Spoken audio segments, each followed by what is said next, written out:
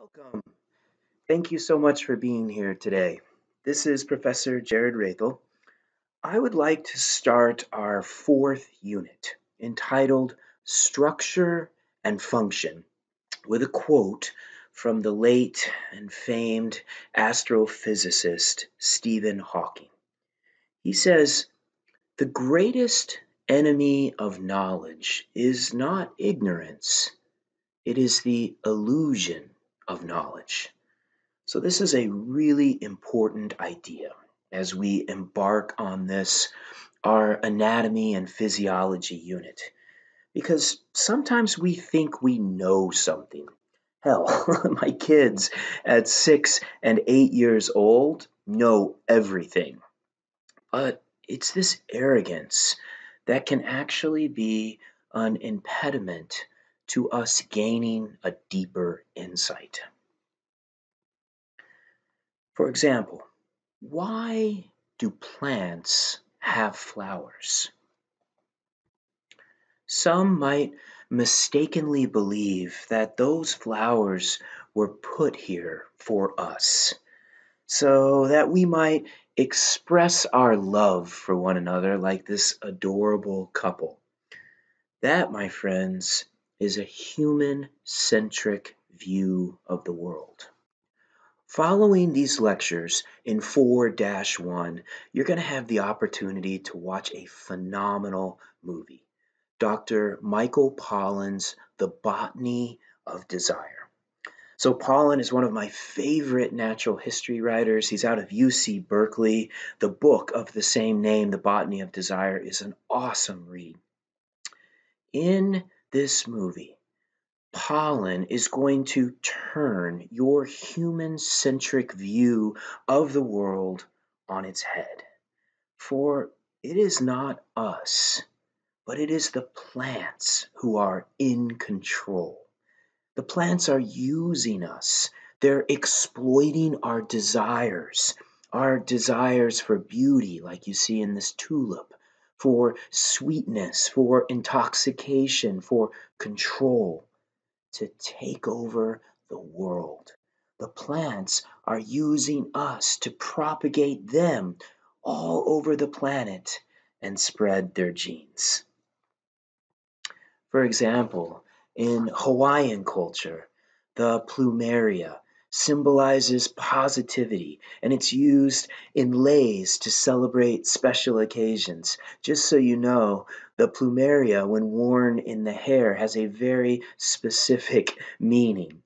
So it demonstrates the relationship status. A flower worn over the right ear indicates that the lady is available, whereas one over the left ear means that she is taken. The Orchidaceae, one of the most successful families of flowers in the world, with some 28,000 described species, in part because of us. A trip to the supermarket reveals many varieties of orchids that have been lovingly cultivated by human worker bees. This one was one of my favorites in northern Utah. I knew that I had made it through the cold and dark winter when my bleeding hearts first emerged in the yard in the spring. Similarly, we dote on our callow lilies, this showy and large flower. And from Japan to Washington, D.C., we celebrate the rebirth of spring with the glorious cherry blossom festivals. The Asteraceae, another wildly successful family of flowers, includes over 32,000 species.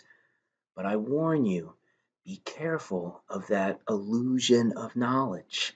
What you're looking at here is not one flower, but a multitude of individual and complete flowers combined into a singular composite, a singular unit known as an inflorescence. And how could we not pay homage to what we call the rose? But remember William Shakespeare's Romeo and Juliet, when Juliet argues, "A rose by any other name would still smell as sweet. Regardless of culture, regardless of time period, we see this flower, its exquisite form, its fragrant smell, and we find it beautiful. How could these flowers not be put here for our enjoyment? Careful.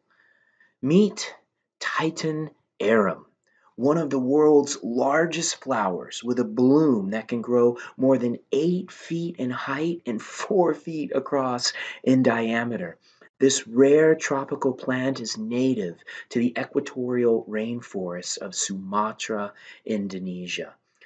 The Titan arum has a radically different approach than the rose. It's also called the corpse flower.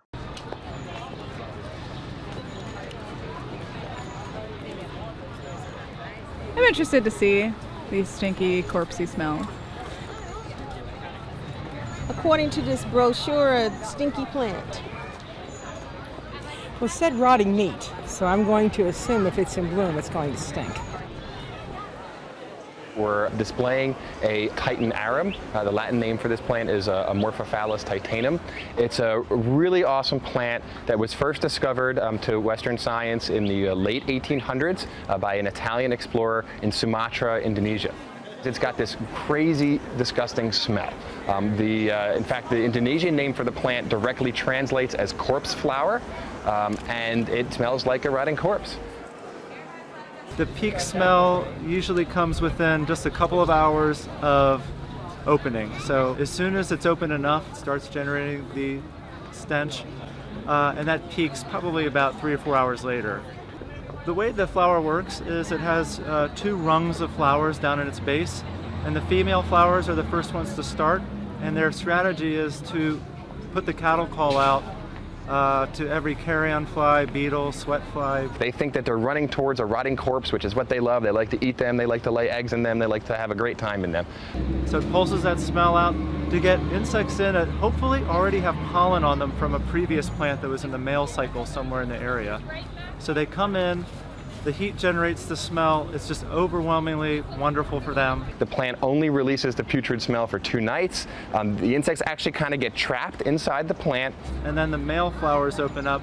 It's already got the pollinators inside. It doesn't need to make any more smell. So after that first 12 hours, it's got what it needs in there. It starts raining pollen down on them, and then it can let them go. It kind of starts easing up after the flower's been open about 24 or 36 hours, and the beetles can escape again with pollen on them. It didn't smell that bad, actually. I didn't smell any really bad odor, but I guess it was if you got close enough. We weren't that close. It wasn't as strong as I thought it would be, but I could kind of smell it, and it smelled like a mixture of like maggots and really smelly feet. Fortunately for the public, the plant produces its most odoriferous emissions in the middle of the night from about midnight to 4 a.m., so nobody will be around. So during the day when the visitors come in, it's going to be just a bit less of that smell. And so people will smell it, and the plant is in a rather large greenhouse, and that'll dilute the smell a little bit, but people should be able to smell it no problem. Every now and then I caught like a little whiff and went, whoa. Yeah. Well, also, we don't really smell rotten flesh all that often. Just alone, it was cool to look at. I love that kid at the end.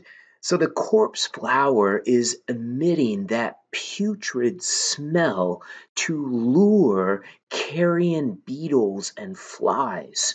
Not to consume these insects the way the Venus flytraps and the sundews do, but to use these insects to spread their male gametes, to spread their pollen, like you see on the left. As beautiful as we may find them, we need to remember that the angiosperm flower has a very specific function or biological job. The angiosperm's flower is its reproductive shoot. It's how the angiosperms do sexual reproduction. So this unit we're going to be exploring that old adage in biology that form fits function. The angiosperm flower consists of a male part called the stamen. The stamen is composed of this stalk called the filament, as well as the anther. The anther is where the male gametes, the pollen granules, are produced, as well as a female part that we call the carpel or the pistil. The carpel consists of the sticky stigma. This is where the pollen grains land. The long style. This is the racetrack that the pollen tubes elongate down in a hurry to reach the ovary, this chamber that houses the ovules. The ovules are the female gametes. They contain the egg. In this unit, you will be trained to recognize that a biological structure is not random. Its form has been sculpted over eons by natural selection to perform a function, a biological job.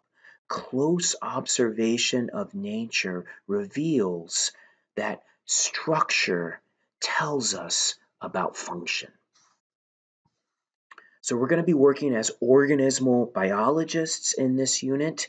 In Bio 181, you spent an entire semester exploring macromolecules, organelles, and cells. In this unit, in 182, we'll be thinking about tissues, groups of cells that are working together to perform a specific function. The tissues comprise these units known as organs, and collectively the organs formed organ systems. So we'll be working in this region. In 4-1, we'll be focused on the kingdom Plantae, and then in 4-2, we'll think about animal organization and regulation. I hope you enjoyed the unit.